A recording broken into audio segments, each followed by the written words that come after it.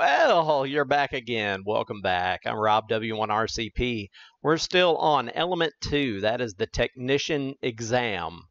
We're in Subelement 6, Bravo. Let's go ahead and start this thing off with some diode questions.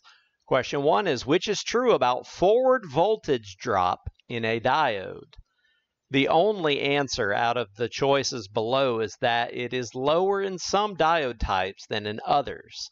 This is a lot of electronic speak that we have going on here. Like I've said before, getting a book on basic electronics might help you with your technician exam because there's a lot to it. But I hope that my videos are helping you with my drawings. Now, if you look, I have GE. That is a germanium diode. They're not used as much anymore, but they do have a voltage drop of about 0.3 volts. I've used them making audio electronics for guitar effects. They just have a different sound than a silicone diode, which has a voltage drop of 0.7 volts. Question number 2, what electronic component allows current to flow in only one direction? And according to conventional current flow, and that's from the positive to the negative, and then you have what's called the electron flow, which is in the opposite direction of conventional.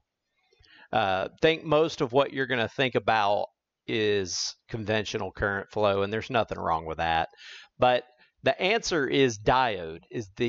Out of those 4 choices, resistors, they don't care. They're going to let current flow in any direction. A fuse, any direction. A driven element of a antenna? Yeah, okay, whatever. Yeah, any direction, it's fine. Hook it up one way or the other. But a diode, one direction only. Let's go to questions 3 and 4 now. Which of these components can be used as an electronic switch? The correct answer is a transistor.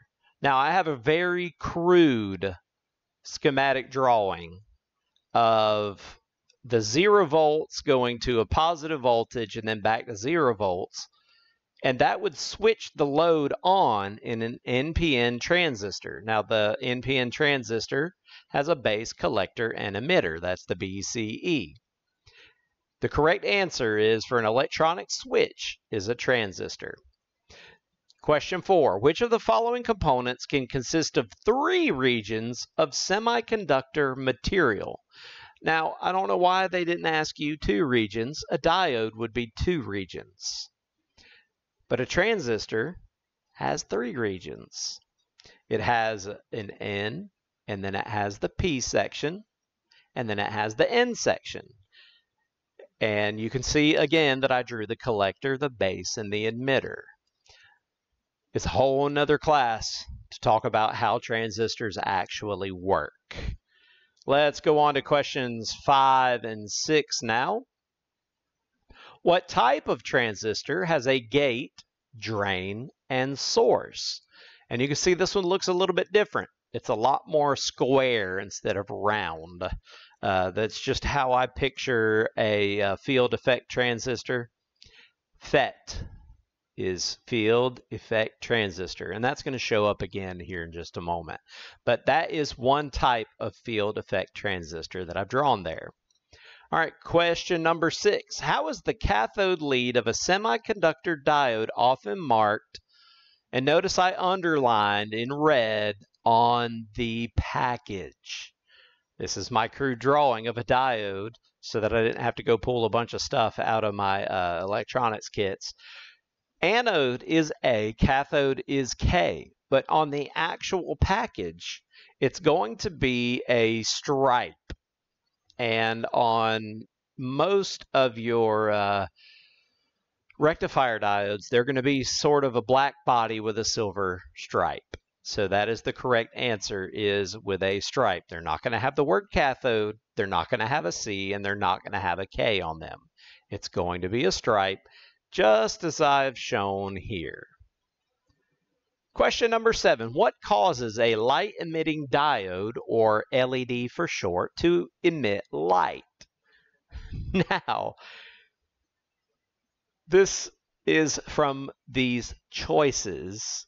There's a lot more to LEDs than just forward current. There's a lot going on there. Go read the story about how the blue LED was invented. It's quite intriguing. Forward current is the correct answer. Now, this is conventional current going from positive to negative. And I got a little artsy-fartsy with the diode. The LED has usually two arrows coming off of it. And so forward current is what causes an LED to emit light. And here we go, question number 8. What does the abbreviation FET, F-E-T, stand for? And that is field effect transistor. Now, field effect is sort of how these transistors work. They have more of a field, a depletion zone. There's the other type off the top of my head, can't remember. But this, and that's totally way beyond what they're asking here, but it's field effect transistor. Again, I'm not trying to give you a full electronics class here, but trying to give you an explanation of why the answers are the answers. So we go to question 9. What are the names for the electrodes of a diode? Now, a diode only has two, and that is anode and cathode. We don't call them plus and minus or source and drain. The source and drain gate is for the field effect. Base is for a transistor. The correct answer is anode and cathode. Anode is an A, and cathode, for some reason, is a K. I don't know why. Don't ask me. Google it. All right, question number 10. I seriously don't know. Question number 10. Which of the following can provide power gain? And again, I drew a very crude schematic of a transistor that has an itty-bitty signal coming in, but then a big fat signal coming out. And that is the correct answer, a transistor. Transformers, they don't provide power gain. A reactor, that makes electricity maybe. And a resistor resists the flow, so it actually might reduce or turn that power into heat. But B, transistor. That is, out of these 4 choices, that is what can provide your power gain. Now let's go to questions 11 and 12. What is the term that describes a device's ability to amplify a signal? You just have to remember that that is gain. Gain is also denoted with a capital A, which is funny because they also made it answer A. And I think this is the only time that I've told you the letter of the answer. That's good stuff right there. Don't memorize the letters, y'all. It's gain. If you don't know, always pick C. You'll have about a 17% chance of getting it right. Alrighty, and question 12. This should be the last question out of this section. Again, remember, there's 35 parts to the technician exam, and there's 35 questions to the technician exam, and they're only going to pull one of these for you to answer on the test. The last question, question 12. What are the names of the electrodes of a bipolar junction transistor? Well, BCE. If you can remember that, then you'll remember emitter, base, collector. It's not pole 1, pole 2, and output, because this isn't a Dr. Seuss book. Alrighty, guys, gals, hams, non-hams alike. Thank you so much for watching. I hope you learned something.